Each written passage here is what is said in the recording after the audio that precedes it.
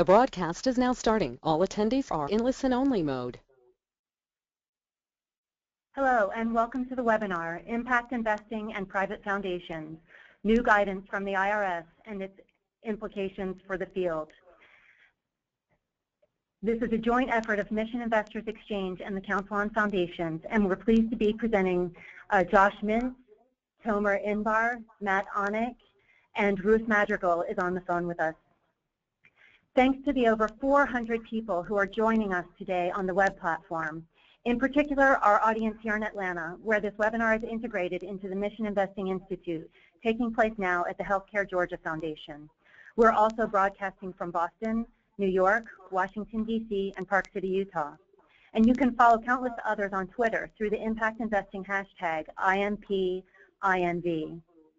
This is a moderated conversation rather than a presentation. We invite you to play a part by adding your own questions. You can do that by clicking on the Questions tab on the right-hand panel on your screen and typing your questions for the panelists all throughout the webinar.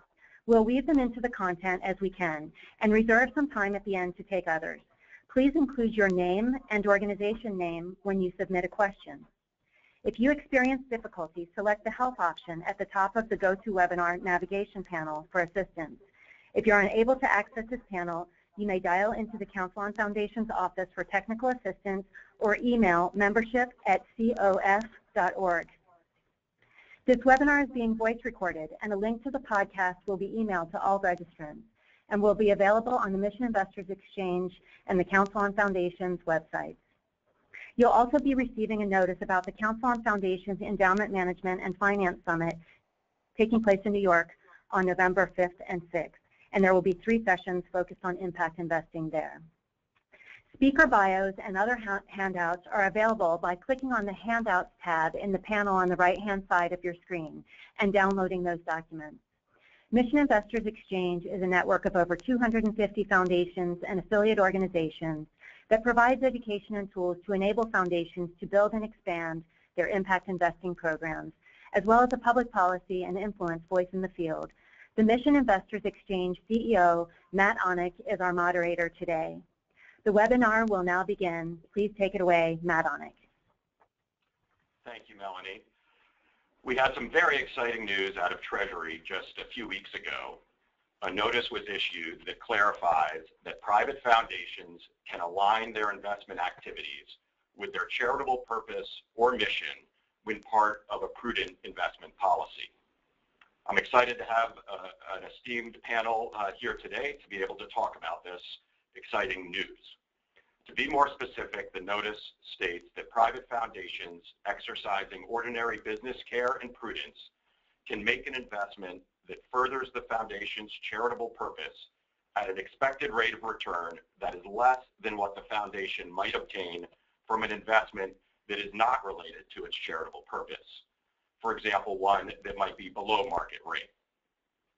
It is important to note that this guidance does not touch on the regulations around program-related investing, but rather other types of impact investing that do not qualify as PRIs. And our panelists will go into this in greater detail in a moment. The guidance does at least 2 important things. First, for foundations already making these types of investments, this clarification may give them a little more comfort and eliminate any ambiguity about their ability to take into account their mission when making individual investment decisions. Second, for foundations new to mission investing or contemplating new avenues for their impact investing work, this guidance eliminates a perceived barrier that might have shut down the discussion about mission before it even started. For these foundations, a door may now be open. Even more importantly, from the sector-wide perspective, this guidance brings the mission conversation into the mainstream and adds to the growing chorus that mission investing is here to stay. It further legitimizes mission investing as a tool that foundations can use to further their impact as part of a balanced and reasoned investment policy. I now am excited to speak with our panelists who can explain the guidance in greater detail, explain what it does and doesn't say, and how it may impact the field going forward. I will briefly introduce our three panelists and then speak to them in a conversation manner, as well as take questions from all of you on the webinar. First, we have Ruth Madrigal, who is Attorney Advisor in the Office of Tax Policy at the Department of Treasury, and who led the work on this new notice. She leads work on all tax matters involving tax-exempt organizations, including charities and their donors. Tomer Imbar is partner at Patterson, Belknap, Webb, and Tyler. He represents tax-exempt organizations in a broad range of structural and operating matters, and his clients include public charities, private foundations, and colleges and universities, among others. And finally, we have Josh Mintz, who is Vice President and General Counsel of the MacArthur Foundation, and he is responsible for their overall legal affairs, as well as advising the President on policy matters and strategic direction. Josh is also a member of the Board of Directors of the Council on Foundations. So Ruth, I would love to start with you and start off with a very basic question, which is, what does this guidance actually say? Well, hi, and thank you for having me. I'm very, very pleased to be here and talking with you all today. This guidance, as Matt said, provides that foundations that are using CARE can make investments that further the charitable purposes as well as make a good financial return. More specifically, it says that private foundations can take their mission, can take their purposes into account when the managers are prudently making decisions about what investments they should make. The notice says specifically that the foundation managers may consider all relevant facts and circumstances, including the relationship between a particular investment and the foundation's charitable purpose. And this is important because the regulations, which were written back in the early 1970s, really weren't contemplating the world that we're living in now. They talk about good, safe investments and bad, risky investments to some extent.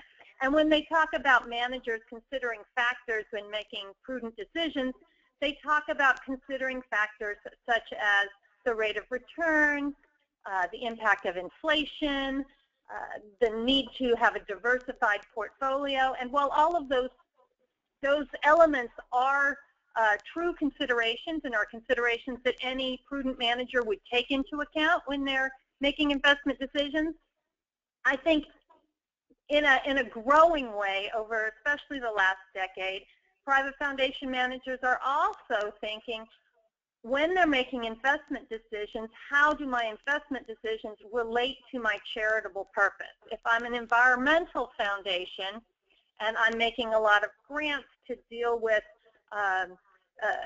benefiting the environment in some way or combating greenhouse gases, when I'm investing, do I want to be investing in Exxon?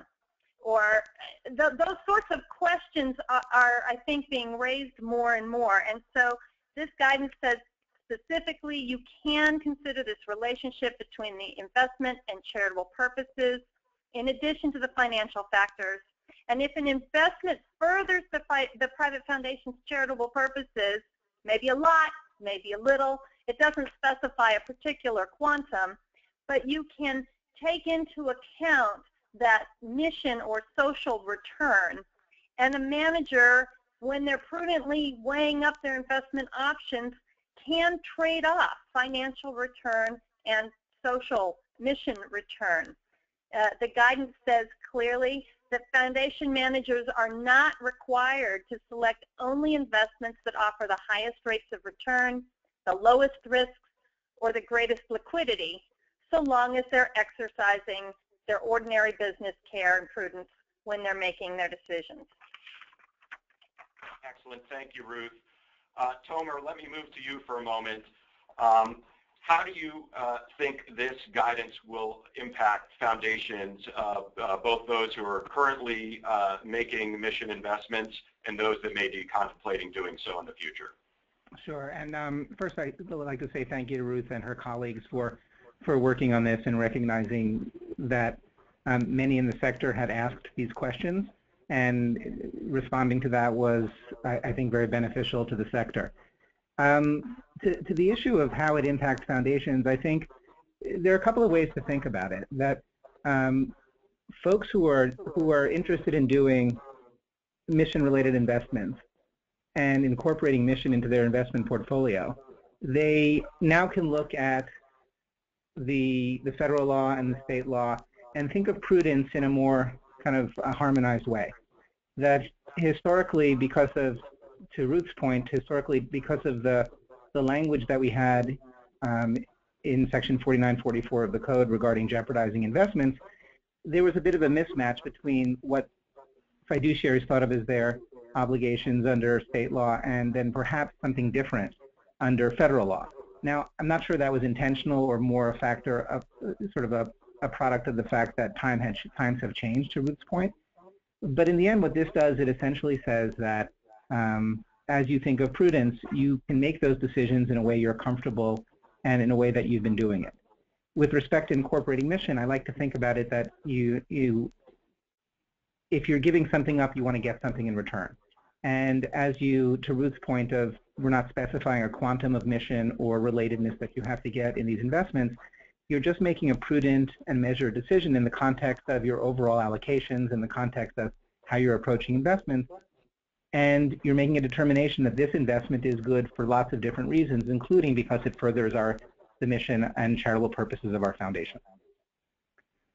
So hopefully what we'd like to see is, as people consider mission-related investing as another tool to complement their other forms of achieving their charitable purposes, that they will look at this and incorporate it in the right way and put it in the right bucket, think about the investments that will really further their exempt purposes in different ways, those that will make them money, those that might make them a little less money but gain them a lot of impact, and so on and so forth, and to think about these things along a continuum.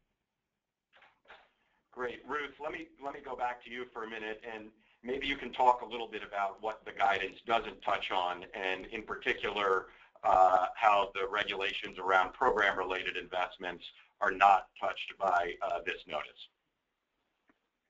Sure. Right. This guidance doesn't say anything really about program-related investments, or PRIs, as we call them in the tax world, for those of you who are not tax geeks. And it doesn't change the duties that managers have. Private foundation managers have a duty to use prudence, ordinary business care, and prudence when they're making their decisions about investing. This doesn't really change that, and it doesn't change the rules for PRIs. Just a review for some of you, a PRI is an investment that has, it meets three tests, the three-pronged test. First, it has to be made primarily for charitable purposes, and this is a pretty good bar. It means that investment would not, it significantly furthers your charitable purposes, and it wouldn't have been made but for that relationship with your charitable purposes. But also, it has no significant purpose of making money. So if you're doing it and you're wanting to make good money at it, as well as doing charitable things, it may not be a PRI. If there's a significant money-making purpose, you won't meet that second prong. And then third is no lobbying or political activity as a purpose. These PRIs, they have some extra tax benefits. They're treated as a grant alternative in some ways under the code. For example, they count as qualifying distributions for private foundations for meeting their 5% payout. And this notice doesn't touch PRIs. This talks about investments that are not PRIs, but what are they? Because the code and the regulations don't talk about this full range of investments that are not program-related investments, but maybe don't achieve the maximal financial return. This notice is talking about investments that might get some sort of social return. So it might further your purpose in some way, but these investments wouldn't get the benefits of PRIs, primarily because they're not meeting the same sort of threshold for charitability that PRIs meet. and because they get a financial benefit. PRIs aren't getting as much of a financial benefit, and so there's some tax benefits there to make up for that. But so that's the relationship between this notice and PRIs. Primarily, they're addressing two different kinds of investments. Great. Tomer, maybe you can talk a little bit about how this could open a door for folks who in the past might have seen when the word mission came up in terms of their investments, that kind of stopped the conversation and they weren't willing to go forward and think about how to tie mission to their investment policy. I think, Matt, to something you said earlier, that one of the good things about this notice is that it puts it raises the dialogue a bit. That historically, again, and again going back to the way people used to think of the dichotomy between mission and investment return, where that's shifted over time, but there's still a sense that mission is not from a fiduciary perspective, mission is not something that necessarily should be incorporated into an investment decision. That's not the way many people think about it, but there are some out there who still do think about it that way. And what I think this does by taking off the table a question of, at the federal level, that perhaps there's a different standard of prudence that is only focused on monetary return, and by aligning that with where we've evolved to under state law, under UPNIFA, that you can take into consideration as part of a prudence analysis the relationship between an asset and the mission or the charitable purposes of an entity, then it allows for that conversation to happen in a more rational way. That people can now say, is this the right thing for our foundation? Do we want to do this? How would we do it? And what are the criteria that we're looking at when we think about the mission we're buying, when we maybe take less of a return on an investment? Or what are we looking for in our mission or impact investments, and how do we monitor those things? And how do we think about them? And so I think from that perspective, it allows folks to really engage in that conversation, hopefully, and it's further evidence that times are changing a bit. With the recent White House announcement, even with our sort of the regulations on PRIs, even though this isn't about PRIs, there is a lot of conversation going on now about how to use investment vehicles to accomplish charitable purposes.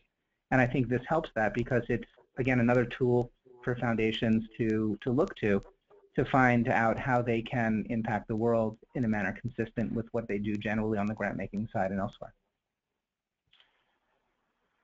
Thanks. Josh, wanted to pull you in, and given your experience at MacArthur, obviously you have had a robust mission investing or program-related investing program and have a lot of experience in this space.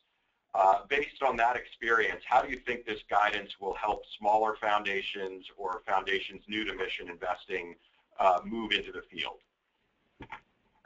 Thanks, Matt. I think that in general, this guidance is very helpful because anytime the IRS speaks and provides its perspective, it's good for the field. I don't really have a good feel, frankly, about the smaller foundations in terms of what might have been holding them back. From my perspective, and I think the perspective of a lot of my colleagues at larger foundations, and I think a lot of outside counsel, this announcement, while very helpful and important, did not change the way that many people had looked at this set of issues. In other words, I think there was a feeling among sophisticated practitioners and some of the larger foundations that you could take into account mission when you're looking at an investment.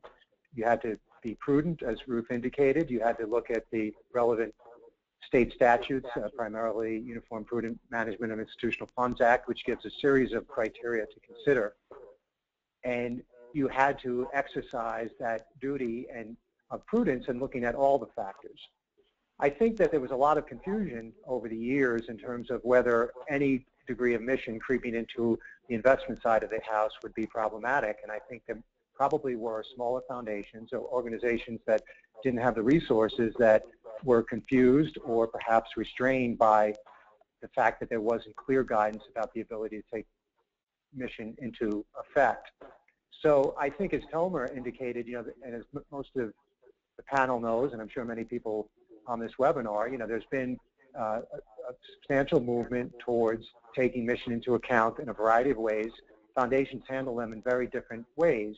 When we look at our impact investments, and we had primarily been doing program-related investments, we did get authority from our board several years ago to do mission-related investments. Even the vocabulary is confusing for people. As Ruth indicated, you think about it and say, okay, we know what a PRI is. That's statutorily mandated by 4944. We know how we can make investments in an investment portfolio, but even the language about mission-related investments or investments related to programs or other language, I think, has confused people. So I think this announcement is combined with the other things that have occurred, the new examples in the PRI rules, a lot of the work that's being done by the ABA and other folks is really, I think, creating greater clarity. That's not to say, however, though, that this is just a panacea that says, okay, any foundation can now go out and start to make mission-related investments. I think the key, and Tomer alludes to this in a very helpful blog post, is that you have to have a carefully thought-out process. You should have, I think, a policy statement that addresses how you're going to use this tool. And I think you have to still engage in a very thoughtful process in terms of understanding all the factors at play in a given decision. From MacArthur's standpoint, we're program first in our impact investments. So we're always looking at this in terms of how is it going to further our program. Other foundations might look at it and weigh those aspects differently. So in sum, I think it's a very helpful development. I wouldn't identify it as a kind of panacea or an excuse to plow head first into something. You still need to exercise care and prudence in making these decisions. Wonderful. Tomer, it sounds like you wanted to hop in. Yeah, because I think the point Josh made is a very good one in that there's no real silver bullet here except fidelity to mission, fiduciary duty, and what makes the most sense for the organization. That when we think about mission investing, it's actually difficult stuff because you're looking at, on the program-related investing side, it's hard, but you really see these things as definitely charitable. When we're talking about mission investing, now we're looking, to Ruth's point earlier, probably along a continuum of potentially prudent investments that have differing degrees of mission impact that flow from them. And making a determination about what's the right amount of impact for a foundation, what is the right direction to go in, taking into consideration its other needs, namely the returns to fund grant-making programs, direct charitable activities, PRIs, et cetera, that it becomes a good and tough conversation.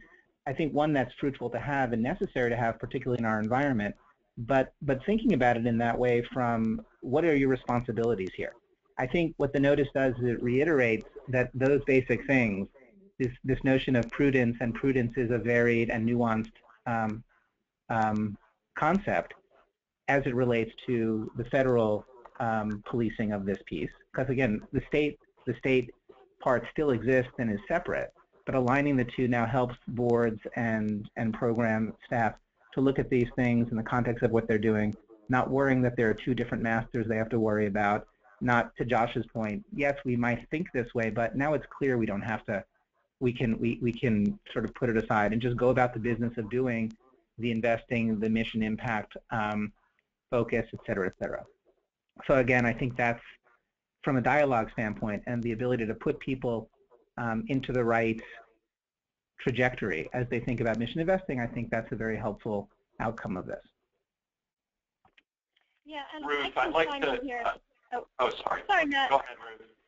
Maybe I can chime in here as well and agree that with what Tomer said earlier about there being a number of administration activities around impact investing.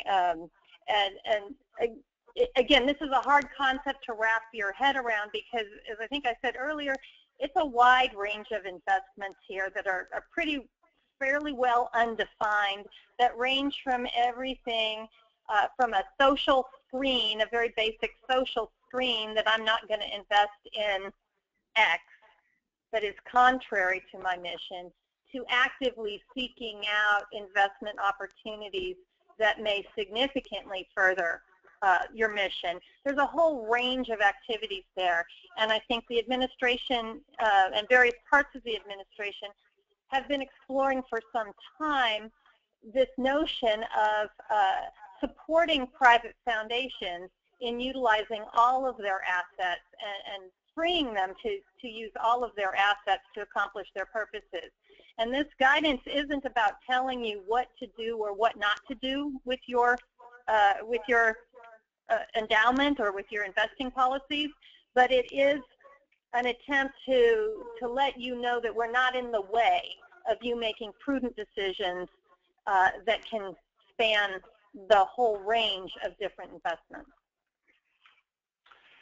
Ruth, folks have alluded to the PRI guidance or the examples, additional examples on program-related investing that came out a few years ago. Could you maybe walk us through what led you to put out the PRI guidance, and then in turn, what led you to put out this notice? Sure, because they are very much related. Back in 2012, we issued some proposed regulations around PRIs. What those regulations did was not so much change the rules for PRIs. They didn't make any changes, but they did add about 10 new examples of what a good PRI might look like. And that was necessary because in the existing regs, there were a number of examples, but they were all, or pretty much all, around one type of charitable purpose, and they were all set in the United States, and they used a limited range of investment vehicles. And we had gotten a number of comments from the field.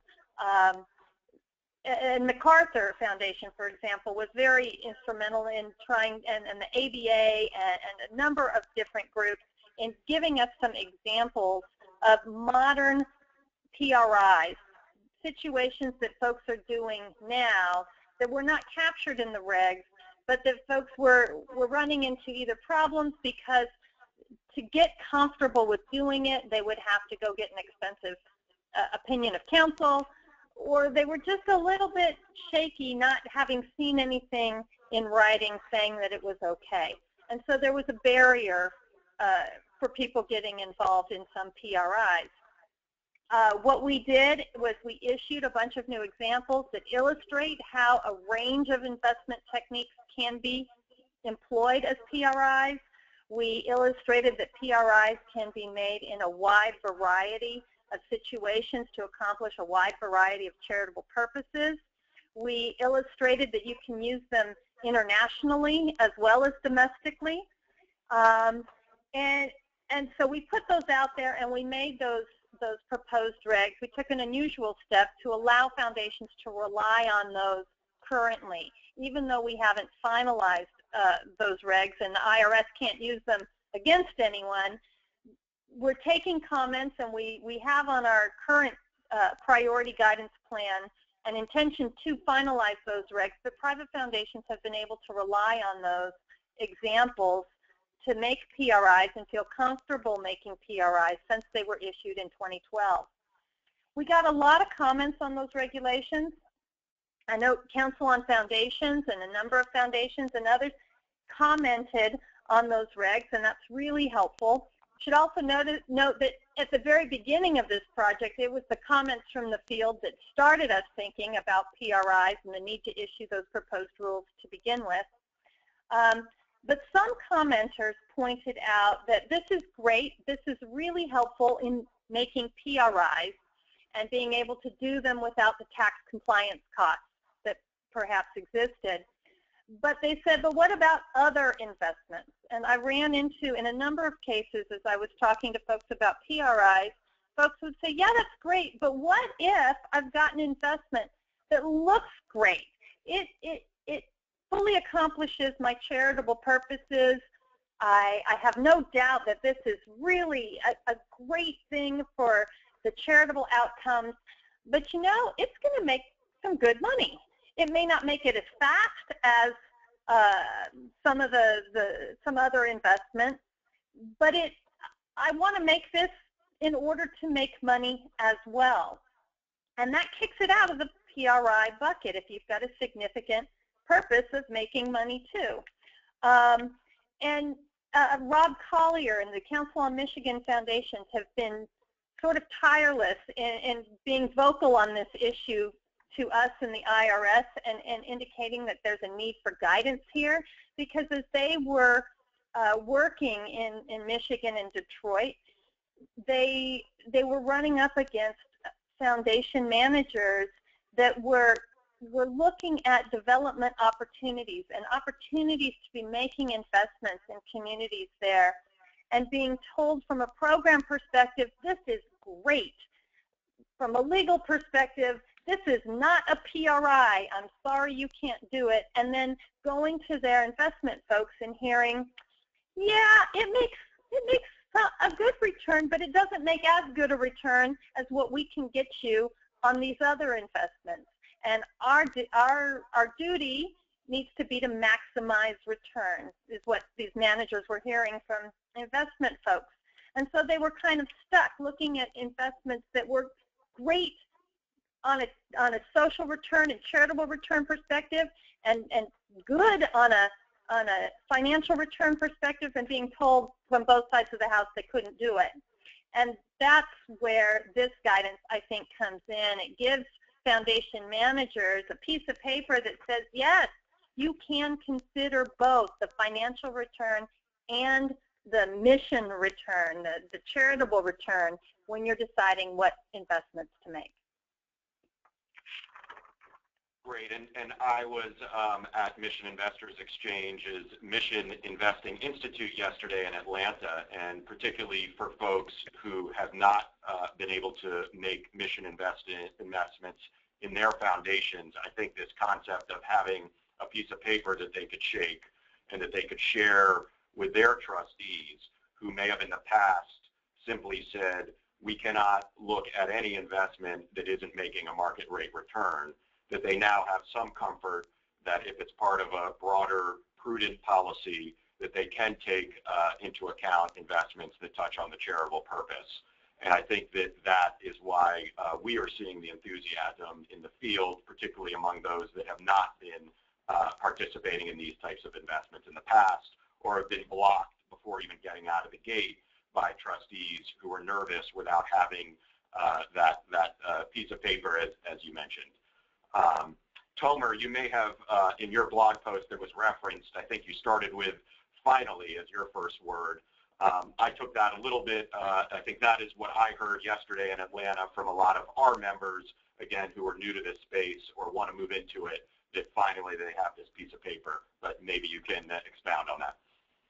Sure, and again, I think that one of the themes throughout this is that there was ways to do this before. State law has done this. Sophisticated people have thought about this, and unsophisticated people have thought about. Lots of people have worried, but that having always, when the IRS says something, it carries weight in our sector. That when we think about language and when we think about going back to regulations, people, particularly in this space, particularly in the PRI rules and the jeopardizing investment rules, people look at the language and they read it literally sometimes, particularly if they don't practice a lot or if their investment advisors are not looking at this stuff. So the finally for me was to Josh's earlier point, I've always wondered why this is taking so long. This to me is a no-brainer. And so having it happen and having the administration pushing in this direction that says, listen, make these decisions the way that you make your decisions generally. Why should there be a difference between public charities and private foundations on this, for example? Thinking about your investing, it's governed by a prudent standard to begin with under state law. It's a nuanced standard that was developed through the uniform rules process throughout MIFA. And I think that's good to have this happen. And we shouldn't have things out there that impede people for the wrong reason. Now, I think jeopardizing investments can now be used for things that are really, really, really egregious. And if you look at the language of 4944, it's about investing amounts in a manner that will jeopardize the carrying out of any of the exempt purposes of the foundation. It's hard if you have, let's say, a $5 billion foundation to say that a 500,000 MRI will jeopardize its ability to do anything. And so I think now we can look at this, big foundations, small foundations, look at investing practice through a prudence lens that's more nuanced, and leave 4944 for when there are egregious violations. Matt, if I can just add a word. I mean, I think what's so interesting is that one of the beauties of our sector is the diversity of approach in thinking about these issues. And you think about in your own career, and you look at how the growth of Mission Investors Exchange and the growth of other groups like this, and GIN and Confluence and all the like, mission-driven investing has been taking off for the last, you can choose your time period, 4, 5, 10 years. MacArthur did investments related to programs in the 90s, which was a precursor of this. So what's interesting to me is that, this was being done, right, and there wasn't a pronouncement from the IRS. So there were people that were doing it. You had lots of groups, Mission for Good, I can name a lot of them that have weighed in on this and encouraged people to say, take an interpretation of this that makes sense. You've had community foundations that, even use the same jargon, even though 4944 by its terms, to Tomer's point, is not even applicable to them. So I think, and then you have your experience in going to your session yesterday and others who are saying, finally, we can release the hounds and all this money is going to pour forth into the sector. I think we've seen a lot of money coming in. I think the clarity of this announcement, the fact that it's coming with a lot of the other things that Tomer and Ruth raised about what the White House initiatives and other efforts by lots of groups in really putting an emphasis on this, I think it's going to be really interesting to see how much it really frees people up. I'm sure there were trustees and there were lawyers who were concerned about the lack of clarity, who were looking 4944 and saying, you know what, this isn't a slam dunk. We don't have the clarity that we need. It could be a jeopardizing investment. And so this takes that away. But I think this movement, the train was hurtling down the tracks, and I think this just takes up some of the perhaps the yellow caution. But I would go back to the fact that you still have to do it in a thoughtful way. You still have to think about, you may want to keep an investment portfolio geared towards a certain objective return. You may want to, as MacArthur does, have a separate portfolio for impact investments. There's lots of ways to come at this, but having a thought-out policy, having discussed it with the board and senior management, understanding how you're going to approach this is still, to me, a prerequisite of having an effective program. And just another thing to add to that to have an effective MRI program, you need good product. And so you need good investments that are actually focused on mission, that are attractive to foundations from a mission standpoint, from a return standpoint. And I think the difference over the last, 5, 7, 10, whatever, to Josh's continuum, we don't know how long this has been happening, but we've seen more and more people on the investment side start thinking about mission as important. And so, Matt, to get back to where you started about this dialogue and how this is just another, log on the fire that says, hey, we're paying attention to impact investing. We're seeing more people, and even in the White House announcement, you're seeing more nod to the for-profit sector about what they're doing to bring good mission impact into the investment vehicles that foundations can review. And so I think it makes the time ripe, and it makes it easier for fiduciaries to do the things that Josh is talking about, the principled, measured approach, et cetera, when they have good product and when they have people who are serious about mission on the investment side, no matter how much it is. It can be small, it can be large, but it comes through, and I think that's very helpful. And finding that product and matching demand and supply is critical too. Yep, this is Ruth, and I just want to reiterate, I really appreciate these guys focused on the prudence. I mean, that's really at the center of this. Is the foundation managers are in the best position to be able to look at all the relevant circumstances and weigh them up and make the necessary trade-offs. This doesn't change any of the background rules, and I would be remiss if I didn't mention things like self-dealing and things like private benefit and private enormement are still out there and are still guide rails. And so being prudent, even though this is mission investing has become a lot more talked about and people are focusing on it, that's a great thing, and I think it's great if foundations can do more with the resources that they have and get more impact out of everything that they do. But of course, you've got to be prudent and keep in mind all the other things you have to do. And let me pull in some questions. We have a lot of questions pouring in from folks on the webinar.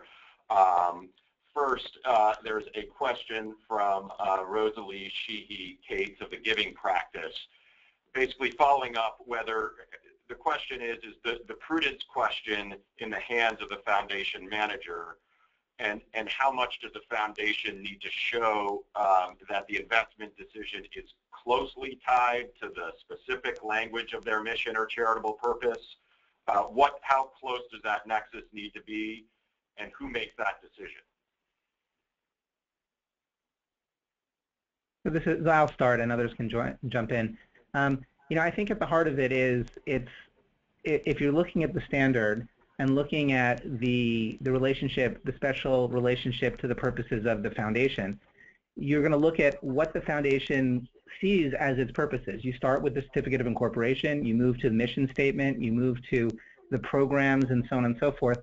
So when I look at this, and when I've been advising public charities that do this under state law, what we like to say is, have a principled approach to it. Just don't say, oh, this is a great mission-related investment. Tell me why. Get it into the investment committee's deliberation or whoever's reviewing it, that there should be documentation. It doesn't have to be, you don't have to spend, days and days pulling together tons of documents, but there should be a program. There should be a rationale that you have. And you should get it into the minutes of the deliberation or the summary of the investment. Whereas before, if we're just looking at someone recommending an investment, there might be an investment summary, an investment statement, why this is a good investment, why it's not. You should incorporate some of the mission aspects to it if that's an important aspect of what you're doing here. So I think every foundation is going to be different, and every organization is going to have a process that they're going to want to follow. But incorporating the mission, the reason into the deliberation is going to be important. And foundations hopefully know what they think their mission is. And again, sometimes the mission evolves over time.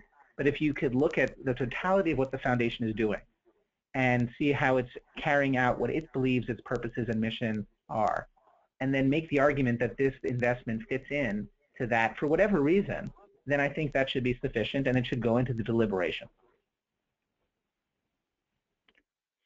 I'm not at the IRS, and I don't do enforcement in any particular facts and situations, but I think it's helpful when you're going into a transaction or an investment decision to think about what someone coming along, a year or 2 or 3 later might see, and try to put yourself in their shoes in trying to figure out how can you document what you're doing at the time you're doing it to make it clear when someone looks at it later what you did and why. And I would just add, I'm not an expert on what we use as the acronym UPMIFA, which we described before, but one of the criteria there is the asset's special relationship to the purposes and mission of the fund. So, I'd pay attention to that language because under the state law rules, that's the criteria that allows for consideration of the mission. So I think to Tomer's point, you want to have a rationale and a criteria for doing it. And I think it should, it should be related to what the particular foundation, charitable organization is doing, rather than simply any purpose. But I think consult your counsel would be a good guide mark on this one. Yeah, and just an important point here is that even though we've been talking about this notion of prudence as aligned in state law and federal law, these are 2 separate regulatory regimes here. And as I think it's come up a couple of times, by aligning them has been helpful, but this is something that foundations were subject to regardless. The federal is an overlay on top of that. So when you think about this, or a public charity that was subject to this, it wasn't subject to 4944, but it was subject to UPMIFA, it always had to do this when it made impact investments. And I think that's, as you're going back through your deliberations, remembering that this pronouncement doesn't get you out of state law. By aligning it with state law, it makes the conversation easier, but there are 2 different regulatory regimes to accomplish different purposes. We've raised what this particular notice applies to private foundations. For clarification, we have several questions from participants, including Lisa Richter, who is at our Mission Investing Institute. Does this guidance have any implications for community foundations? And maybe Ruth first in terms of the letter of the notice, and then perhaps Tomer, you could discuss how in practice it may impact community foundations. Well, by its terms, the notice is not addressed to public charities. It only applies to private foundations, because private foundations are the only ones that are subject to the excise tax on jeopardizing investments. And that's where this whole discussion arises. You have an excise tax on a private foundation that jeopardizes the carrying out of its purposes by making a jeopardizing investment. This talks about what wouldn't be a jeopardizing investment for those private foundations, but it doesn't have literally an impact on anyone not subject to that regulatory regime. And to the point I was making a few minutes ago, community foundations, depending on how they're organized under state law, will have that state law, whether it's the Uniform Prudent Management of Institutional Funds Act, which is the uniform law applicable to corporations, which has standards for the investment of institutional funds that we've been referring to throughout, or the uniform, I don't do a lot of trust work, but it's UPIA, Uniform Prudent Investment Act, which is the Uniform Act applicable to trusts, which has more variation in how it was adopted by the states. And so you would have to check under state law, but by and large, the community foundations that were corporations were already subject to the same kind of prudence standard because of the state law that said you could take into consideration the assets, the special relationship of the asset to the charitable purposes. So, you know, for community foundations and other public charities, you look to state law for the investment criteria and what you can and can't do.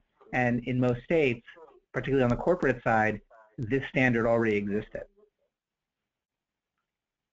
Another question from our participants, Ken Merritt asks, does the form of the organization receiving the investment matter with regard to this guidance? That is, can a foundation make an investment in a for-profit company, benefit corporation, and L3C, even perhaps a non-profit that is revenue generating? Are there any limitations on the type of actual investment in play here? Ruth, do you want to start? Well, under federal, like under our federal tax statutes, there's not a particular investment statute for public charities as opposed to private foundations. There's not an analog to 4944. You've got, of course, a lot of the regulation of tax exempts is at the state level, and that's where you've got the similarity. And so when we look at then, if we look at flipping over to the idea of what are you investing in, 4944 on the jeopardizing investment rules was really targeting investments. And so investments can take many different forms. It can be an investment in a company, buying stock. It can be an investment in a fund. It can be an investment in an L3C, which is or a benefit corporation, which are all taxable corporations. It could be, you know, a loan to a nonprofit. And so when we look at the investment, we care less about what the thing, the form of the thing we're investing in is necessarily, but the fact that it is an investment, and that by putting our money into this thing, whatever it is, and it's not a charitable activity, so it's not a grant, it's not a direct charitable expense, it's not a PRI. We're giving money to a for-profit or something else for a different purpose, for an investment purpose. And the structure matters less in that context. It's the intent of what we're doing, namely that we're investing. Once we're investing, we're subject to the prudent investment standards. Because again, we know that a private foundation can decide to spend down. It can make grants for charitable purposes, which doesn't have a return, and that's all okay. What we know we can't do is we can't just give our money to private parties without a charitable return to it. And so then we have to look at that and say, okay, this is an investment. Now I'm governed by the investment rules. What are they? And the conversation we've been having has been around prudence about deploying your money into these vehicles for the purpose of investment and return, not for program purposes. Ruth, we've received a few questions. You had noted how you work at Treasury and not for IRS enforcement. And I think folks just could use a clarification on kind of who puts out this notice and how it impacts how the IRS would then interpret what foundations are doing in this space. Great. Okay. And I apologize. I agreed completely with Tomer on that last one. I had missed the import of the question. But on this one, Treasury and the IRS work together on guidance. The IRS has the sole responsibility for administering the tax code, and that means looking at the law, and I mean that broadly, the law and the guidance, the statutes, the regulations, the revenue procedures, all of the guidance out there, and applying it to a particular taxpayer's facts and circumstances. We at Treasury in the Office of Tax Policy have a more policy-related view of things. We don't look at individual taxpayer facts and circumstances. We're sitting back and looking at the rules and thinking about what are the right rules and what are the policy calls that need to be made. And a lot of times in the area of tax, policy and administration overlap. I can't think of a single situation that we've had in doing guidance where the administration isn't an important factor, because of whatever rules we write have to be able to be applied in individual circumstances. But so whenever we're doing guidance, like regulations or like this notice, we're working together with the IRS, the chief counsel, their lawyers, as well as the operational folks that are actually boots on the ground doing determinations and examinations. And we work together to draft the guidance. And when we put it out, it becomes part of this body of guidance that the IRS can then apply in the particular facts and circumstances of each individual non-taxpayer. Thanks. Tomer, do you want to follow up on that at all in terms of how a foundation moving in this space should think about their relationship to the IRS as they're putting these prudent investment policies together that may include investments that are connected to their mission? Sure. I mean, we always think about, we have a body of rules out there that govern how we act as in the nonprofit sector, whether you're a private foundation or a public charity. Ruth mentioned a few earlier about the private foundation excise taxes, the self-dealing, taxable expenditures, jeopardizing investments we've been talking about. But at the heart of everything we're doing, when we think about compliance in the sector, we think about what the rules are, how we comply, how we document internally that we're complying when necessary, and then ultimately if someone is going to look and ask, are we complying, it's going to be the IRS in an audit context. Sometimes you have, other factors coming in. You have state attorney generals, whether it's in the context of state law. You sometimes have, Congress coming in and looking at nonprofits. But in general, when we're thinking about 4944 and these rules that we're talking about as it relates to jeopardizing investments and compliance, we're thinking about how this will look to the IRS if they ever audit us. And, Ruth's point earlier about the documentation and how it would look to somebody in the future. Oftentimes when we think about it, that somebody is an IRS auditor that's sitting down and asking questions about what you're doing, whether it's a PRI and how is this a PRI, whether it's a mission-related investment and why is it a mission-related investment. And the best advice that I ever got, the best advice I think I ever give is that if you document contemporaneously what you're doing and just say it out loud, sometimes we forget to do that. Say it out loud, put it into the documentation, into the record that we have. When someone asks a question later and you pull out an investment memo that takes into account mission and impact, they'll read it and say, you know what, that makes sense. Presumably it's reasonable, presumably it's well documented. And so that's really what we're shooting for here when we think about compliance and potential IRS enforcement, is that you don't have to explain yourself later because your contemporaneous documentation, your process explained why you did it then, and it makes a reviewer happy to see that you thought about these things. In this area, compliance is really about mission, and if you're documenting mission well, then and you're not doing things that are conflicts of interest and self-dealing, that should come out. I second that wholeheartedly. I second that wholeheartedly because and in this scenario, I think it's important to note there's not a magic format or particular formula you have to follow. It doesn't have to be 40 pages long at all times. If I think it needs to be reasonable given the size of the investment and the trade-offs that you're making. If you're making an investment where you're shaving off maybe 100 basis points, but it's clearly feeding hungry children, then it may be, you may be able to, and you're putting in, you know, $500,000 of a $5 billion portfolio, maybe you can document that, you know, quickly in a few bullet points. If you're putting in an enormous percentage of your portfolio, and there's a significant trade-off between the charitability and the financial return, well, I think that will draw a lot more questions, and potentially, if this doesn't go as hoped, if this goes poorly, then you're going to be explaining it in a situation of having lost a lot of money potentially, and having a little documentation there of what you were expecting at the time you were expecting it, I think makes a lot of sense.